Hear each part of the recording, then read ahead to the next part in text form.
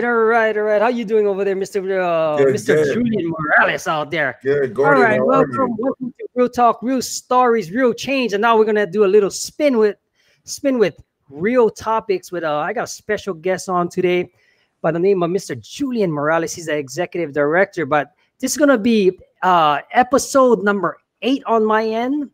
And I just want to say that you're in for a treat because we've been talking about all these stuffs.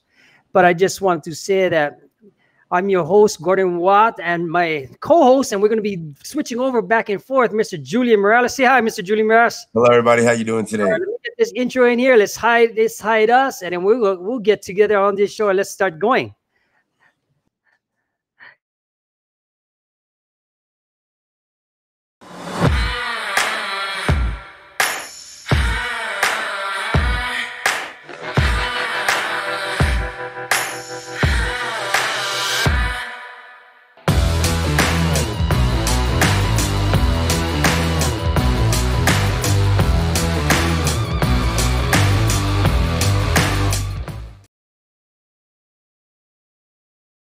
All right, welcome to episode 8 of Real Talk, Real Stories, Real Change, and now it's going to be real topics. I wanted to introduce you to Mr. Julian Morales, executive director of the Real Talk El Paso out there, and I just want to give you a brief introduction because when I met Mr. Julian Morales, he was I'm gonna not take away all his thunder, right? But when I see a man that wants to change and give back to this community, for some reason, the Lord up above, God, intervention, whatever you guys want to call it, they put good people together for a right reason. And I met him maybe a few years back, and he's actually the executive director of the Real Talk program out there in El Paso, Texas. Yes. And I just wanted to say, it's just been an amazing pleasure working with you, being your friend, brothers in arms, and everything else. Mr. Julian Morales, give a little bit something about yourself there. Well, good afternoon, everyone. My name is Julian Morales. I'm, like Gordon said, I am the director of Real Talk Youth Impact Program out here in El Paso. I'm 10 years out of prison. I served a 10-year sentence, and then I got out for 3 weeks and went back for another 2.5 years. I finally learned my lesson, and 2 years ago decided to make a change in the community. And those things that I didn't like that was going on in the system, I decided to start an organization that I believe is helping the youth before they get into those steps that we took, and catching them at a young age. Yes. Right. It's same like me here. It's like when all we doing is scratching an itch for the community right now between both of our programs. And me and Julian had a conversation just the other night because of what's happening with the pandemic and the COVID, the closures, and everything else. We wanted to say that we both can still keep pushing this program, and he's been getting a lot of traction in his area, because a lot of people want to be associated with what he's got going on in El Paso, and the same goes out for out here. So we wanted to say we're going to combine forces, bring you topics, bring you real change, bring you real people that's been down in the system. In fact, you just had somebody mention out to you yesterday on that they want to be part of what you got going on with that right now, right? Yeah, so we've been getting a lot of people reaching out now that they're watching the show, listening to us talk and what the program is about. So yeah, we've got people interested, and if anyone's listening right now in the El Paso area or in the Las Vegas area, if you're interested with getting with Real Talk and being a part of bringing change to this society, bringing change to our youth, reach out to realtalkyip.org or realtalkep.org. EP.org is going to be El Paso, and Real Talk YIP is for Vegas. But yeah, there's people reaching out. We're hitting on topics in the community right now. We're focusing on helping the foster kids that are homeless, bringing resources, trying to bring resources to the show, people that have services to offer that are free for the kids that are going through stuff. And then we have guests that come on and share their story. We just had a guest 2 weeks ago talk about how he suffered from almost committing suicide. He had forced his girlfriend to have an abortion, and she couldn't deal with the pain of that, and she killed herself. He found her, Whoa. and he attempted to kill himself due to that. So those are the kinds of stories that we have and the topics that we talk about. I know a lot of the topics are taboo. They're molestation. They're about rape. They're about abortion. They're about murder. People committing violent crimes. But I think with us sharing and peeling off those layers of onion that we also carry, right? It allows other people to relate and say, man, I went through that. Maybe I should speak to someone about it. And it's not about going out and talking about it in public. It's we do it because we're strong enough to do that now, right? Yeah, But absolutely. believe me, at one point I wasn't. But our whole goal is to get people to, through our stories, through hearing us open up, for them to go get help if they're going through something, to go speak to someone, go get professional help. And if you have kids that need to hear these stories that you feel are already down that path, bring them on to Real Talk, and we'll share with them the reality and the truth behind living that life, right? Right. It's so important that we try to get the youth at a young age, because a lot of times we didn't have this type of programs back in the day at No. all. So it's like now that we can actually give back to the community in a way to learning all our experiences, our wisdom, our past bullshit that Yeah. let us go on to doing bigger and better things. It's just a matter of how we're going to get them so that we can change one youth at a time. And I know there's a big factor going on with you guys in El Paso and stuff like that. So it's like, it's really interesting to see that, how can guys like us, he's got, I got the green shirts. It represents Real Talk Las Vegas. He's got the orange shirt because that's their Yes. colors out there, right? Out there in El Paso, Texas. And let me ask you this. When you started this journey, right? When you started this journey, let me reverse that back for a little bit, a minute. I know you was under management variable for a Yeah. long time. Explain to the audience, what is that management variable and what you did to get in there. And for some people, they don't understand what is a management variable and for how long you did. Yeah, so a management variable is kind of like an administrative segregation where you're put into what they call the SHU, the Special Housing Unit. And first you start, I already had a management variable going in because I was a confirmed gang member through the FBI database. Right. So I already had a management variable where I couldn't walk in a medium custody prison. I had to walk in a United States penitentiary, a max, right? But Right. then when I got into the max, I attempted to stab the warden, and I almost caught a life sentence behind a 10-year sentence that I got for drugs. And these are the topics that we like to touch on, right?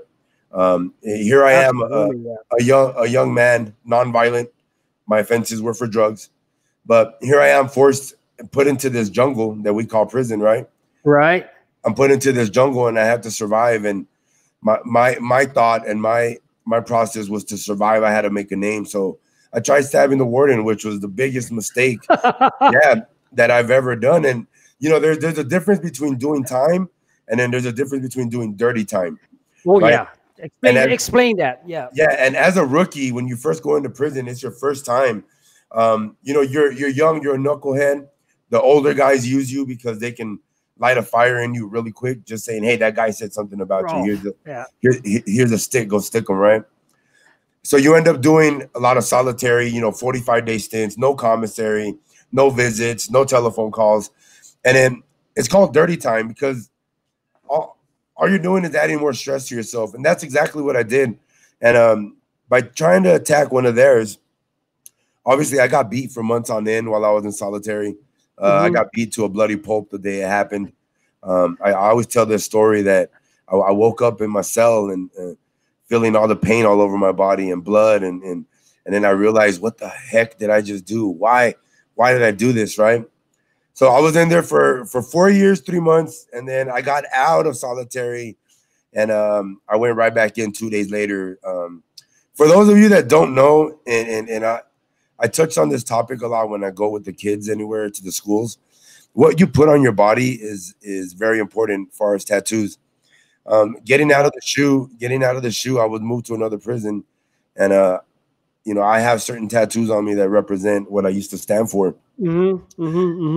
I was asked to remove those, and I told them no, they can remove them themselves. And we got into it. They're in the cell, 1 day and a half out of the shoe, and I'm already fighting for my life again because of what I have tattooed on my body. Right.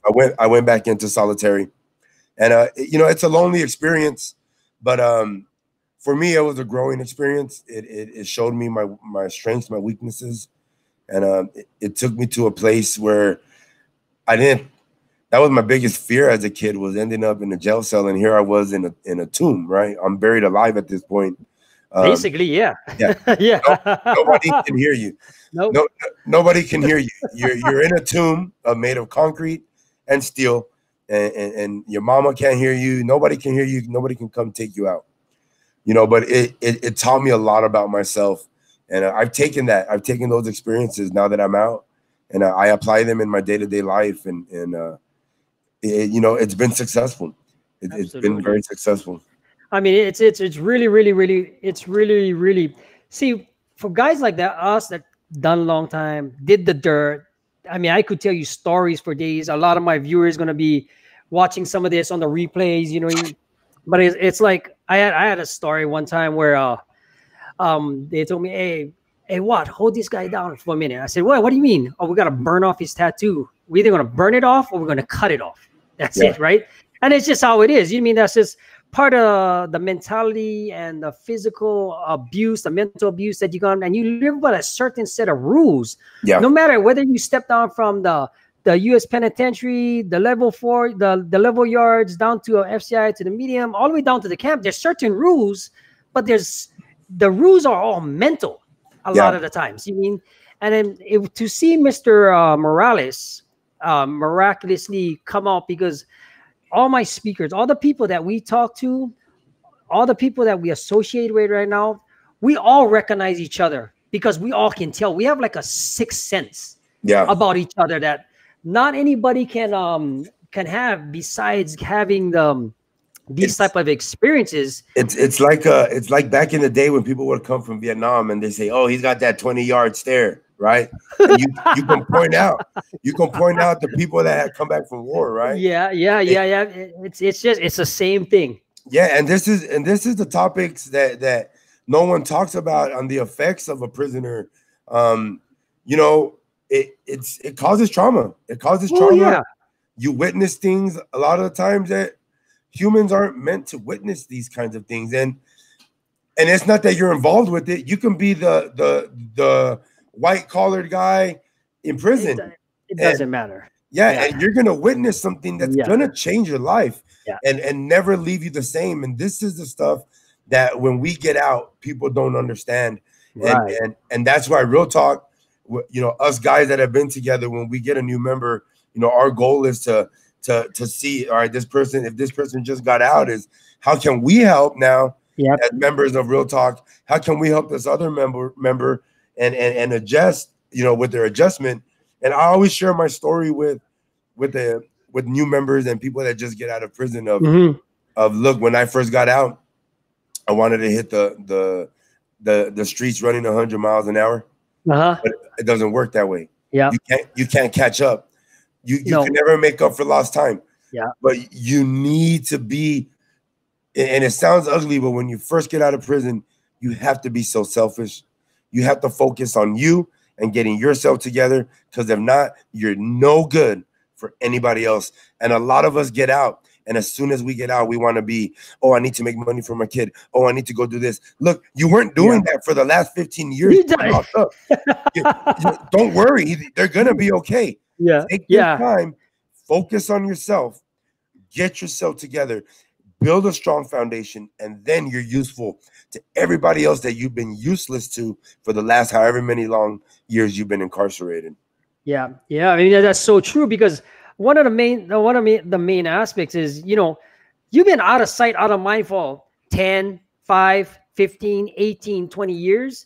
Life went on. Yeah. Now, you all of a sudden you want to jump back out, do things that you never done before, and at the same time you're only hurting yourself because you don't know what the hell is going on in this new world.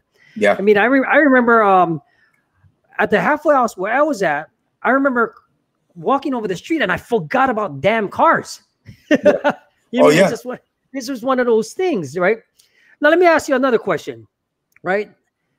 How is it being that I remember you we was talking maybe a few weeks ago that a situation happened, and I'll explain to the audience that you're legally blind, so you only Yeah. can hear certain things, right? You had a guy come up to you and say something, and you kind of like backpedaled because you didn't know Oh where yeah. it came Yeah. from, right? Explain Yeah. to the yeah. So you know, I'm losing my eyesight due to an accident that happened in prison. It accelerated a disease I have called retinitis pigmentosa. So my vision is horrible. I can't see. I can only see silhouettes. So I went to the barber shop and I'm sitting there, and it's in my old neighborhood, and it's in the old barber shop where I used to go do a lot of bad stuff in that neighborhood. Keep it real. Tell them what you did. Yeah, yeah. So I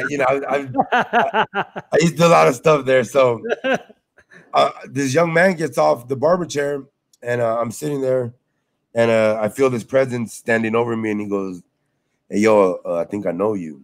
And I looked up, and I'm like, "This is it." Like, Yep. like I'm no chance of defending myself, right? Yeah. But he says, "Aren't you that OG guy or that guy that program that came to talk at our school?" And then I felt like this ease, right? Right. And my wife is watching this the whole time from the car. You know, she drives me everywhere. I can't drive, so and he says, "Hey, because of you, I've decided to get away from that and make a change because of what you guys came and talked about." You know, it was 4 of us that went to talk that day, and Right. that day I was feeling down. You know, we've been going through a lot of losses with the coronavirus, with members, money. You know, there's bills to be paid. So I was feeling down about myself that day and just kind of second guessing if I should keep doing what we're doing, keep trying to fight to keep it open. And with him saying that and just telling us thank you, it really it filled me back up and Got you. and made me realize why it Got is you. that we're doing what we're doing. Yeah. Yeah, he got you because Julian put something on Facebook and I called him back up. I said, "What happened, bro?" He said, at first he was afraid because he was thinking, "Oh, this is how it's going to end right here." Because maybe part of the stuff that it's still in the back of my head. You know what I mean? Like Yeah. some of the stuff that I've done, but you know, I made amends with a lot of the people. You mean that I've done wrong to and stuff like that. But you know, and I told him this is exactly the reason Yeah. why we do what we did. Because all it takes is to change one child, one youth, Yeah. one parent, one person to go on in the right direction that can ultimately save a lot more people than what they have going on. Especially like everything is down. Even like for us, our nonprofit, our building, the place where we went when you talked at here in Vegas, they're not looking at it to like August, right? So Yeah. we decided to do this online, be able to put it on somewhere so people can refer back to and understand that, you know, this stuff can be at least come back full circle where we can refer back to these. And we're going to bring more of these. I'm going to be working with Julian a lot more because a lot of the members are either busy tending to their families, but it's like that's why we did it in the afternoon, right? Yeah. Now, let me ask you this. Where do you see Real Talk EP going after this is all said and done? So we've come up with we're keeping our same vision, our same mission, but we're going to take a new direction for the first year coming back. Okay. So our goal is going to be to get into every school that has a demographic of troubled teens, and my goal is to get in there and really get into these schools and try to build a partnership, a relationship with these schools so that our program is used for truancy. Our program is used for those children that are having problems. And we're going to focus on that this next year and our fundraising. If anyone's listening and you want to donate to Real Talk, none of this money will be spent until next year when we open back up. But we're trying to build up our fund So when we do come back and we start having our classes, we have money for the kids to do their activities. But our focus this next year is to really go into these underprivileged schools and underprivileged communities and just try to make a difference and have a bunch of events where we can get families to come out and have these kids listen to us and just connect with us and make a greater impact. You know, somebody said something to me the other day that it really put things into perspective. And they asked me, if Real Talk El Paso closed its doors right now, would anybody miss it? Right. And I want to be the kind of company that if I close my doors, yes, we will be missed. Right. And where we can't afford to close our doors. So right. That's our next goal, is just building our foundation a little bit more, building a rapport with the community, showing them how effective we are, and just in hopes that somebody really finds the substance to what it is that we're doing, what it is that we're preaching, what it is that we're sharing with these kids. Because, you know, I know a lot of people have a misconception about us and they have a bad taste in their mouth when we tell them that this is felons that are doing this, ex-inmates, people that have been incarcerated. And they get an icky feeling about it, and which in all rights they have. But I want to build that trust, and I want them to see that we truly love these kids. We truly love what we do. Yes. And we really take to heart every word that we give to these kids, because it's tough to do what we're doing. Like you said, right now, there's people that still would love to get their hands on me. There's people out there that there's people out there that I'm sure speak ill of me when they see these. They might put some ugly comments. Oh, that guy this, that guy that. And it's all true. And it's all true. All 100%. I was everything that you can think of in the book. Just like Eminem did on 8 Mile. Yes, I was a crackhead. I was a cokehead. I was a meth head. I was a jack boy. I was a dough boy. I was everything. I used to pimp women out. I did it all. But what I'm doing now surpasses all of those things that I'm doing. And the reason and the why behind what I'm doing now surpasses the why I was doing all of that. So, you know, if you're uncomfortable and you don't know how to feel about us coming into your school, take a listen. Take a listen to the words that we share. Listen to our program. And I guarantee you there's not a doctor out there, and I'll put money on this. There's not a single doctor out there, PhD, sociologist, psychologist, psychiatrist, that can connect with these kids the way that we can. And you know, it'd be a disservice to the community not to allow us to come speak to these kids that really need it. Absolutely. I mean, it's like we have, in fact, we've had CEOs come to Real Talk when we was live at the Pearson Company. CEOs, doctors, PhDs, counselors, social workers, everything that you can go on. And when they see the passion and the talk and the extreme love we have for these kids, and they look at us, it's just because we don't have the fancy degrees. It's just we don't have the placard in the back of us.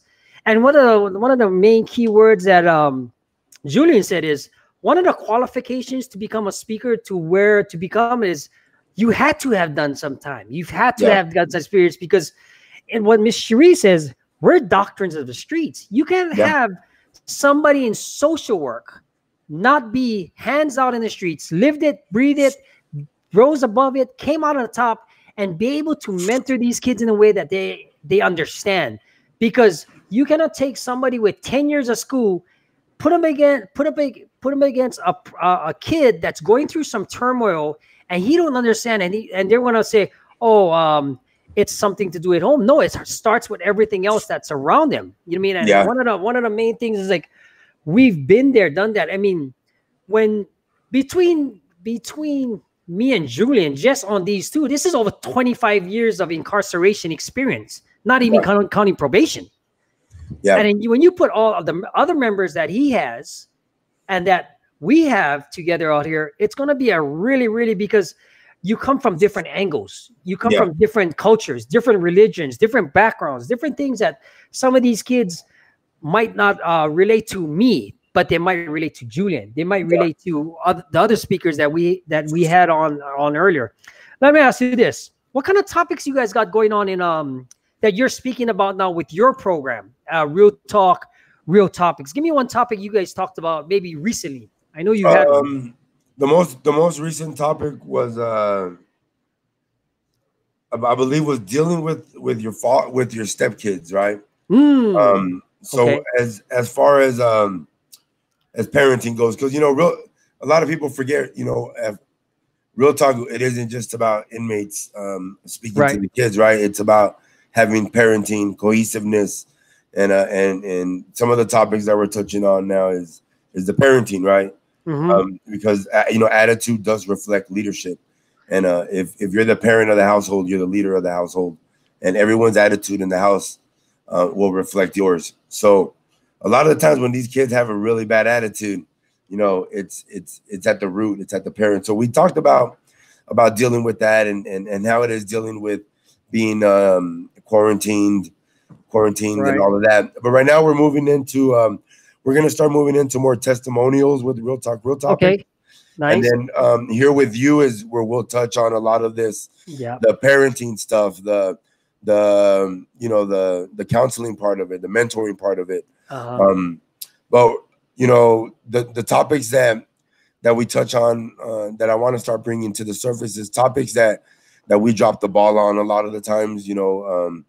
With education, getting these kids, getting more help, getting funding for the schools, getting Right. more programming. All of these topics need to be brought to the forefront as well. Because if not, it'll never get fixed. And what we do is just a small part to this big ball of a system that we call, right. And Right.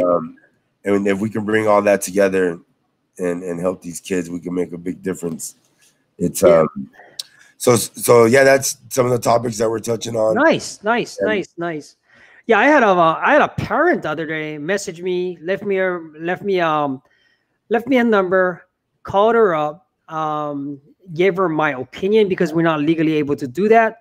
But yeah, she was telling me the red flags that was going on in her household. Right? It's like yeah, all of a sudden he has like $600 in cash and he lost it gambling and all this stuff, and then he's going crazy at home, this and that. I mean, there's so many things going on with these kids with the COVID, and we just seen the news about what their school class is going to be on, and it's going to be more need for a program like ours to get to yeah, these kids because they're stressing the hell out. Also, I yeah, mean, I mean, I see you had a situation where your child just recently. I mean, there's these are just part of the after effects of being home in this pandemic and everything else. yeah, You know what I mean? So it's like one of those things that just things that needs to be addressed on certain aspects. yeah. So It's Go ahead. yeah, go ahead. Yeah, it's there's I would like to talk on a lot of topics, but I believe it would get a little too real for people on the real talk, real topics. Right. So I'm trying to keep the topics as light as possible. Um, but man, yeah, there definitely needs to be a conversation started about our youth and which direction they're headed and what our responsibility is as adults. Not only even if they're not our kid, I share this with people all the time. I studied Native American religious studies, and Hmm. there was a tribe that no matter if the woman was pregnant and all the men that had sex with her, that child was everybody's son. And when that child cried and then that child was hungry, whoever was next to him picked him up, nurtured him, and fed him, right? Hmm. And in the same sense, when we're out here in the streets and we see this, we should be that same kind of person and stop and see if they need help. And those of you that watched last night, or if you haven't, go to Real Talk EP. We had a Real Talk EP on Facebook. We had an interview last night with Josuela Chica, and he's the director of a group out here for the Child Crisis Center, and they do outreach and they do 24-hour services, and they do this stuff that we're talking about, right? Right. Is being there for these kids, and when these kids call, is going and picking them up, getting them to the right place, getting them to a safe spot, getting them help, not judging them, not going in and, oh, you shouldn't be on drugs. Oh, you know, a lot of the times we want to start yelling at our kids before we connect, and Yeah. we need to connect with them before we can start teaching and correcting, because they're now, they'll never listen to us. But yeah, that's basically I mean, that's just part of the deal, because if anybody's going to judge, we're the last people to judge on anybody. I mean, we're the last people to judge on anybody, because we didn't like it when we were getting judged. That's why we half the time we did what we do to either get attention or whatever. It was money. It doesn't matter, but it all stems from within. So when you guys do outreach and that program and that interview you did yesterday, is just the fact that you're available, just the fact that you're there for them, just the fact that there's an outlet for them to turn to instead of going deeper down that cliff. It's something that you cannot put a price on that. And if people want to judge us for trying to do this, because I'm going to tell you the truth, Julian, I'm going to ride this thing till the wheels fall off. I mean, I got friends telling me, Gordon, let it go. Let it go. I said, what if it was your kids? Would you want me to let it go? Right? What if it was your grandma taking care of the grandkids that you left? Would you want me to let it go and figure out a way? I mean, time consumption is certain things that might be thing, and that's besides doing what I do on the side for these other things I do, right? Yeah. I mean, but this is my passion, my dedication, and there's also a big why behind it. Hey, let me ask you this. I know you played a little intro music for me. Oh yeah. Let me hear the intro. This is gonna be real talk. This is gonna be real talk, real topics. Intro once again. You don't understand. Mr. Julian he's associated. He's connected with the music industry out there. In fact, this man can rap. Oh, I'm not too good. I'm not too good. But this song, we're working on it. Alana Tilano and myself made the beat, and it's for our intro. It's right. It's just a jingle. It's nothing serious. And then he's one of our members. He's actually the director for our felons, our members. And Cindy Lou Flutes, thank you so much for being on this track. She's the actual vocals on it, but I'll go ahead and play. I don't know how the sound will be, but this will be our intro. They're going to do it all professional later, but he gave me first crack at this right now, and I was like, oh.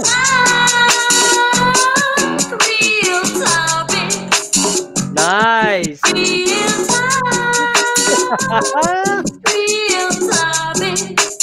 Hey. I need the maracas right here. I know, right?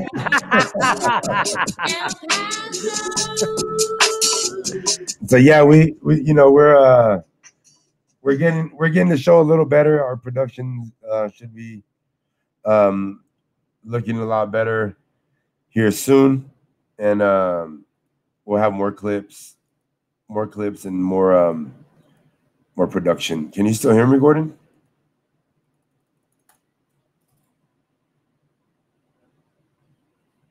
Hello. See you doing this on the replay. Are you back? I'm back. I don't know. All right. Well, you probably the bandwidth, but I just wanted to say to me, if you're in the EP area, we're gonna do a closeout, and in this way, if you're in the EP area or just that side of the West, because he's Pacific, you're a mountain area, right? Texas, yeah. I mean, I'm gonna be working with Julian more often because the time constraints with everybody else. How can they get in touch with you so that they can reach out if they're in that area? So they can call me at 915-920-3996. Once again, 915-920-3996. They can send an email at info@realtalkep.org. And if you're interested in coming on to the show, sharing your story, if you've been through something, you don't need to be a member right now to come on and share your story, your testimony, your walk in the streets. Reach out to me at info@realtalkep.org or go to our Facebook, which is Real Talk EP, and we'll be more than happy to have you on our show and for you to share with us. All you OGs, all you guys out there that have done time, and you always talk about how is it that I can get back to the community? How is it that I can help? How is it that I can do what you're doing? Guess what? You don't need to be fully committed right now.